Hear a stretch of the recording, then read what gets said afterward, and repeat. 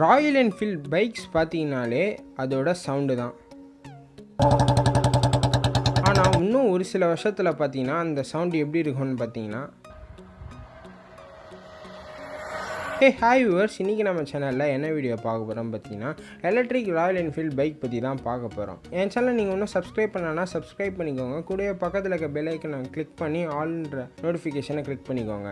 Video மறக்காமல் ஃபுல்லாக பாருங்கள், ஏன்னா இந்த டாபிக் ரொம்ப இன்ட்ரெஸ்டிங்காகவே இருக்கும். தாய்லாண்டில் இருக்க ஒருத்தர் ஷோரூமில் ஒர்க் பண்ணுறது என்ன பண்ணியிருக்காரு பார்த்தீங்கன்னா, ராயல் என்ஃபீல்ட் கிளாசிக் 500 இந்த பைக் நிறைய பேருக்கு தெரிஞ்சிருக்க வாய்ப்பு இல்லை, ஏன்னா இது ஒரு டிஸ்கண்டினியூட் மாடல். இந்த பைக் பார்த்தீங்கன்னா ஒரு ஃபுல் அண்ட் ஃபுல் எலக்ட்ரிக் பைக்காக வந்து கன்வெர்ட் பண்ணியிருக்காரு. அது ஓரளவுக்கு நல்லா ரீச் ஆச்சு, ட்ரெண்டும் ஆச்சு. ஆனால் அந்த பைக் பற்றி அவர் எந்த ஒரு விஷயமோ டீட்டெயில்ஸோ ஸ்பெசிஃபிகேஷனோ எதுவுமே கொடுக்கல. ஆனால் 2020 ஸ்டார்டிங்கில் பார்த்தீங்கன்னா எலக்ட்ரிக் கிளாசிக் கார்ஸ் அப்படின்னு ஒரு கம்பெனி எங்கேருந்து பார்த்தீங்கன்னா அமெரிக்காவிலேருந்து UK பேஸ்டு ஒரு கம்பெனி.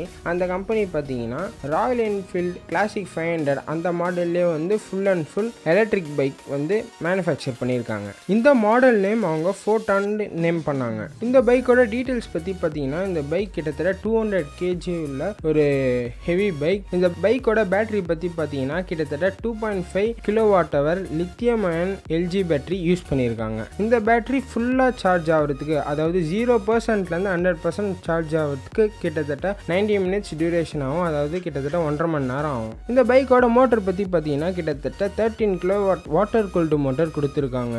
மோட்டர் வந்து எந்த டைப் ஆஃப் மோட்டர் பார்த்தீங்கன்னா, இது ஒரு ஹப் மோட்டர். ஹப் மோட்டர் வந்து எங்கே ஃபிக்ஸ் பண்ணாங்க பார்த்தீங்கன்னா, ஸ்ட்ரெயிட்டாக ரிம்மோட சென்டர் ஆக்சிஸ்லேயே ஃபிட் பண்ணிடுவாங்க. ஸோ இதனால் என்ன யூஸ் பார்த்தீங்கன்னா, இதுக்கு வந்து செயினோ பெல்ட்டோ தேவைப்படாது. ஸ்ட்ரெயிட்டாக இது ரிம் வீல்லே இருக்கிறதுனால அது ரொட்டேட் ஆச்சுன்னா ஆட்டோமேட்டிக்காக வீலும் ரொட்டேட் ஆக ஆரம்பிச்சிடும். இதே மாதிரி மோட்டர்னால என்ன யூஸ் பார்த்தீங்கன்னா, ஃப்ரிக்ஷன் லாஸஸ் வந்து கண்டிப்பாக நடக்காது.